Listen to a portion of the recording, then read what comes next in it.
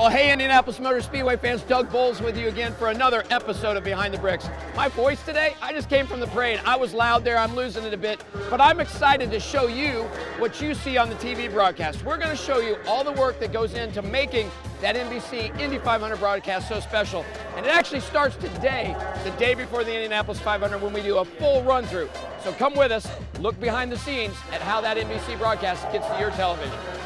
So I'm not kidding when I say everybody rehearses. Mike Tirico's down here. Mike, how important is the rehearsal to make sure tomorrow's perfect? It is so important because the timing has to be just right in our broadcasts, our interviews on commercials, and the show that's going on here for the 300,000+. So it's got to be down to the second. So I'm not a great practice guy.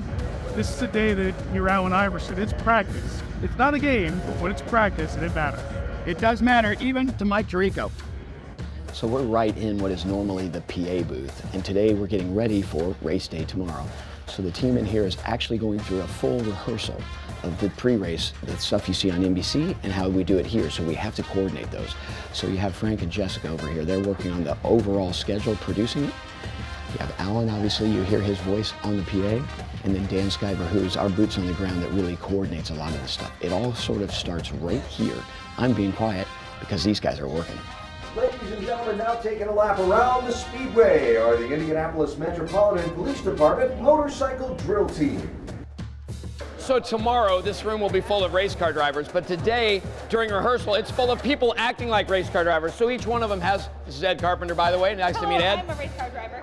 So they will actually go through the process just like what will happen on race day. So everybody will go through in their rows as they get announced. We do exactly as it's going to be on the NBC broadcast, but this is today the starting field for the 107th running of the Indy 500. All right, first row. Go ahead, walk together, walk together. And now, the drivers for the 107th running of the Indianapolis 500 presented by Cambridge.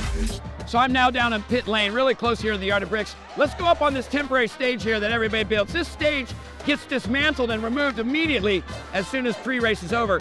But Ryan Hollander, who normally is doing ticketing and data for us, has been doing this for about 15 years.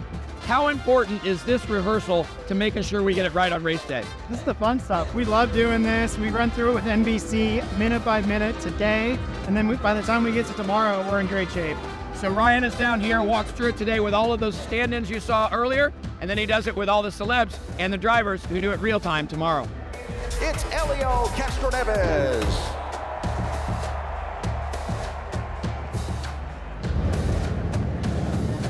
All right, thank you guys. Appreciate it. Thanks very much.